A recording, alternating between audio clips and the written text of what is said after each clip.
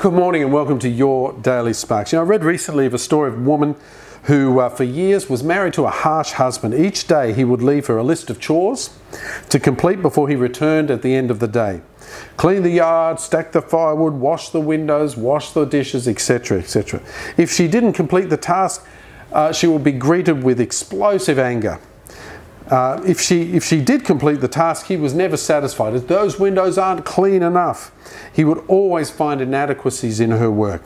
Well, after several years, this harsh husband passed away, and sometime later, the woman remarried, and this time to a man who lavished her with tenderness and adoration.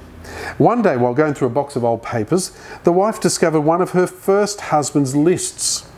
And then she realized, as she read she realized with great joy, as tears rolled down her cheeks, she realized, I'm still doing the same things and no one has to tell me I do them because I love him.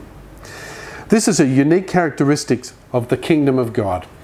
Its subjects don't work in order to get to heaven. Christianity, you cannot work to get to heaven. You can't do stuff to get to heaven.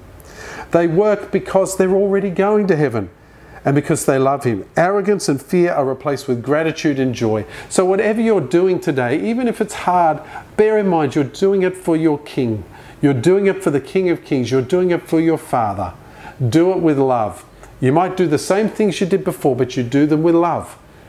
And it's a different joy that comes to you. God bless you. We'll see you tomorrow in Sparks.